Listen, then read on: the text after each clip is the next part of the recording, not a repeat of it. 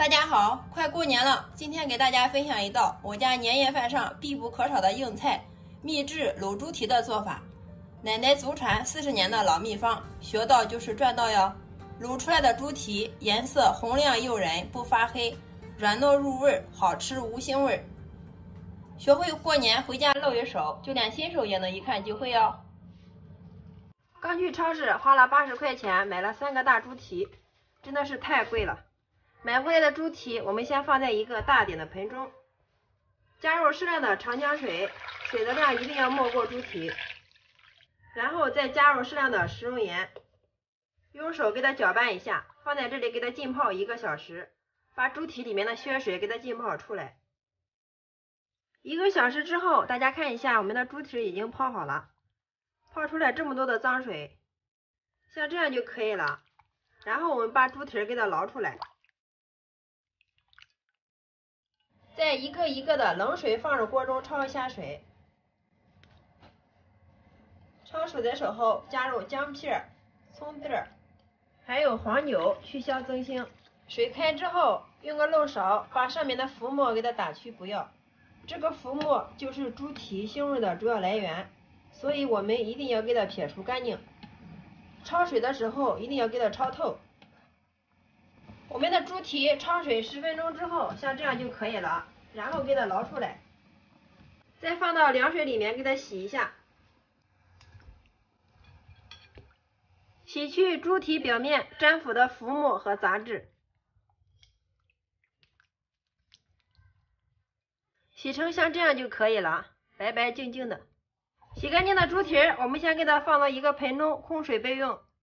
下面来看一下我们准备的大料有香叶5克、桂皮5克、草果1个、肉蔻1个、丁香2个、2个黄栀子、10克干沙拉、5克的白芷片、5克小茴香、葱段、姜片各20克。这个配方大家一定要收藏，这可是我家祖传30年的老秘方了。锅中加入适量的食用油，然后把我们准备好的大料给它放进来，开小火给它炒一下，炒出香味儿。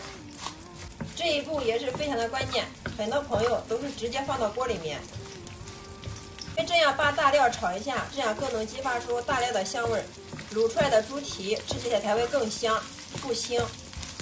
我们一直把所有的大料炒至颜色微微泛黄，这样就可以了。倒在我们提前准备好的纱布上面，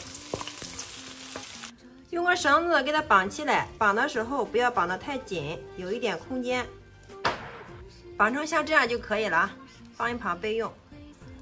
接下来我们另起锅，倒入适量的食用油，加入1把冰糖，我们来熬这个糖色。放进来之后小火慢熬，先把冰糖给它熬至融化。大家切记，我们在熬糖色的时候千万不要大火哟，一定要小火慢慢的给它熬。敲碎之后就像这样不停的给它翻炒。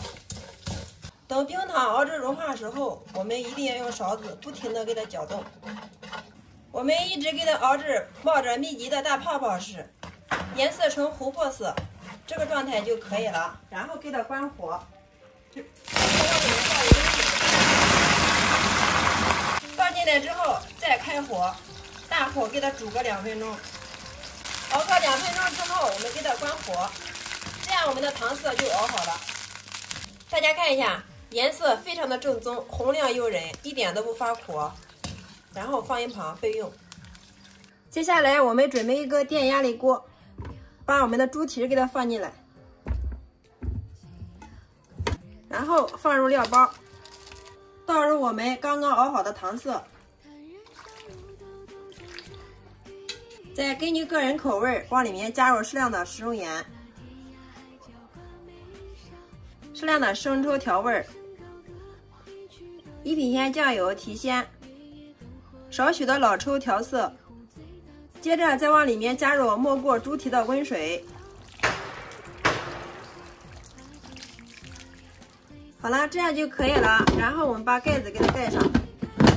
下面我们选择提筋功能或者是炖肉，时间设定45分钟。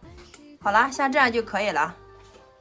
好，时间到，我们打开盖子看一下。哇，真的是太漂亮了，满屋飘香啊！